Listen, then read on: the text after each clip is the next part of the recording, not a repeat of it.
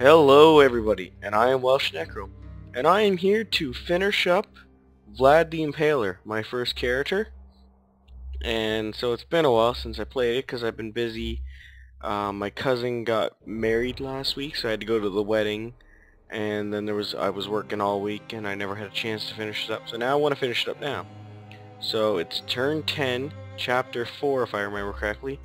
I don't know where to go, so I think I'll go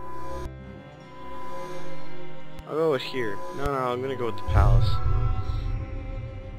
You receive an invitation to come to the palace of the Sultan and visit with the E.I.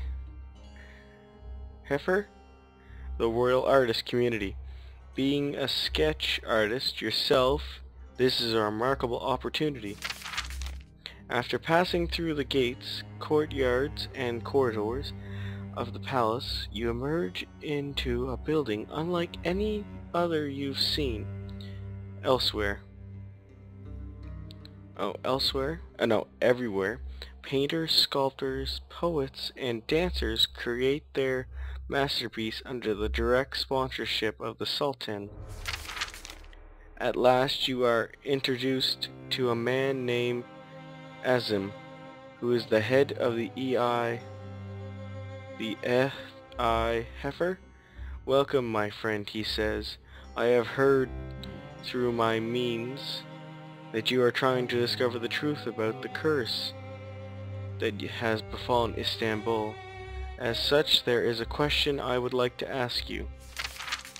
Please ask it, you reply. Amiss says, why would a foreigner such as yourself wish to save our city? An old friend of mine asked me to, and I never let a friend down, because people deserve to live free of wickedness, no matter where they are from. I don't remember the exact reason why. I don't know. It could be this, and I think that might be the one, but I want to go with the righteousness. Azim nods and says, I was hoping to hear you say that. Follow me. You follow Amiss to one of the towers of the artist's building. When he opens the door, you witness a grisly scene. An artist has killed himself using his own blood to paint the last few strokes of an enormous painting. What has happened here, you asked? Adnins replies, Yusef was brilliant, but when the killing began in the city, he changed. His mind grew sick. And some weeks ago, he locked himself in here and commenced on this. You look up at the painting on the wall. It is both brilliant and frightening at the same time. A castle high on a mountain, with dark clouds raining blood across the surrounding lands, and wolfmen and other monsters emerging from the shadowy corners of the painting. You think it's an omen, you ask. I think that you are more of an expert than I am, Admis replies. You look down at the bloody artist laying against the wall beneath his masterpiece. Clearly he was moved by something. Oh, so I get one intelligent. Okay, a lot of bad things have happened to me in the catacombs, so I'm gonna stay away from there for now. Kinda looks like there's a skull right there when it kinda looks... I'm gonna go back to the port. It is night when you emerge from black waters off the port of Istanbul, scaling the anchor chain of the dread ship in silence. You can hear the soft whimpering and crying of people coming from deep within the hold. When you reach the deck of the vessel, you slip over the side. Your first act is to slice open the throat of the starboard guard. He gurges his last breath beneath the hand you have clasped over his mouth. You look up at the red sail, battened down in the still night air. As you quietly drag the guard behind some crates, you have successfully infiltrated the ship of the damned. Head straight for the captain and take over the ship, or free the prisoners first. I think I should take over the ship first, because then I can Actually, no. No, I gotta go free the prisoners first, because if I try to take over a ship, they might use the prisoners as hostages. You descend stealthily into the hold. There your eyes are met with spectacles of sadism. 100 people of all races and ages are maliced into the wall via an integrated system of chains and pulleys. Their screams and cries as a number of Istanbul's more statistic nobility carry out their most depraved fantasies and cruelty and torture. A number of guards in red sashes watch on with whips and crutches just in case any of the slaves get out of line. You notice a young Istanbul girl just being taken out of a cage and linked up to the chain. Just behind her, a fat European-looking man waits with raw anticipation and hot branding iron. Your path is clear. The guards need to go first. With cunning speed, you kill the first two before anyone seems to be the wiser. The third puts up a fight, but he is only armed for beating prisoners, whereas you are armed for killing men. Right there, whereas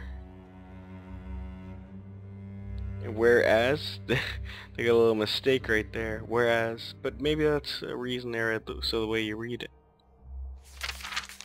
He goes down into a spray of a red as several more run towards you.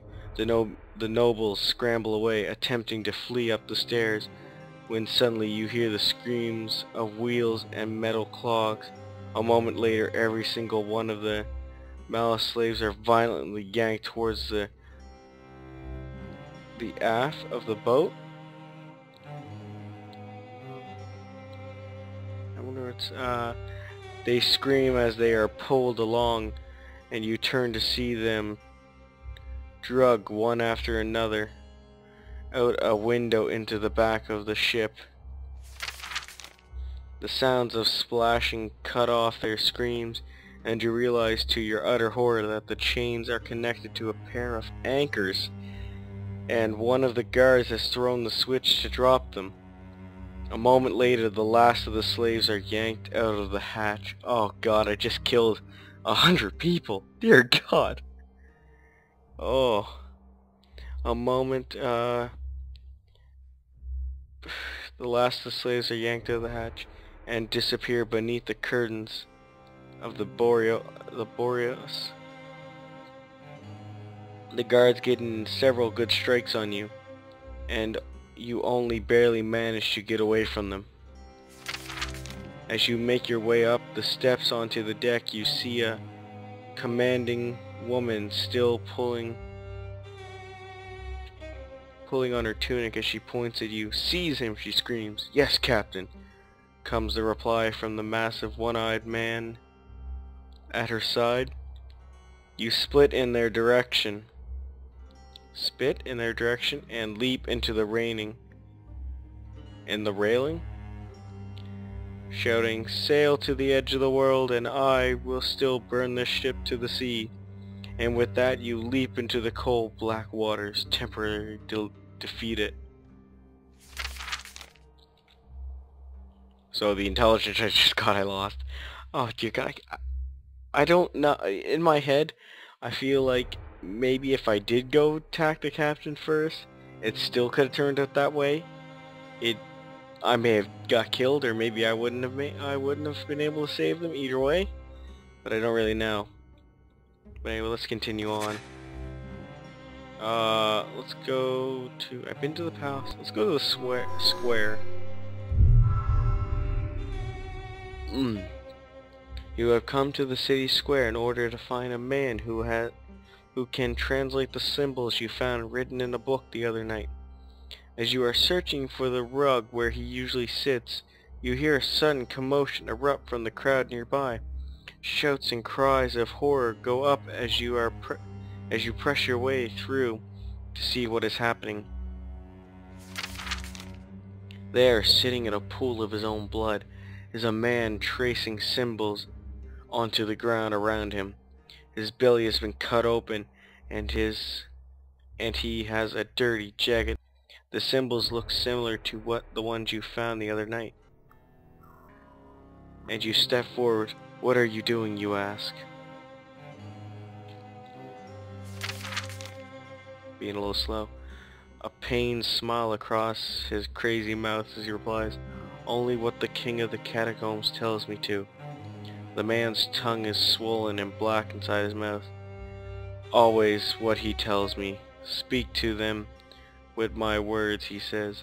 Show them that I yet rule the beneath. He sticks the knife back into his stomach with a painful cry and pulls it out again, freeing more blood. Have you seen him? The man asks through clenched teeth. Yes, I have seen more of him than I can ever forget. I'm gonna say, no, I haven't. The man spits blood out of his mouth and gets a crazy look in his eyes.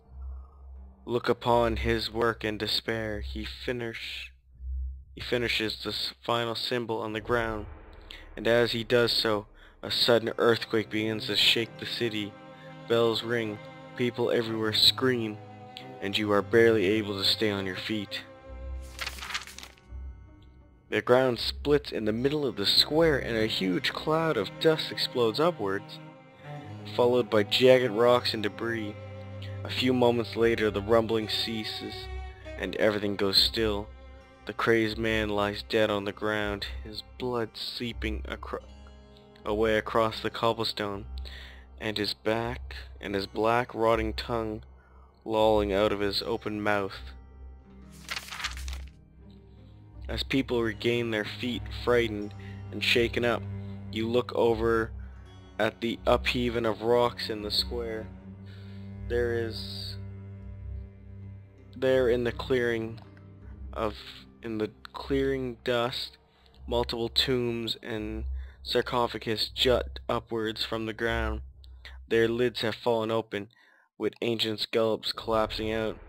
They must have been from the catacombs beneath the square. But just how could that insane man have done all of this with just strange rituals? More than that, why? Okay, so this is the end of chapter 4. No charm, no agility, no dexterity, only cons and magic. So magic 10, intelligent 8. Not doing very good with all my stats. My charm is 8, so that's not bad. Anyway, let's continue on to chapter 5. So that'll be the next video. So thank you for watching this one, and I hope you enjoy, and we shall find out what happens in the next chapter. Thank you for watching, and goodbye.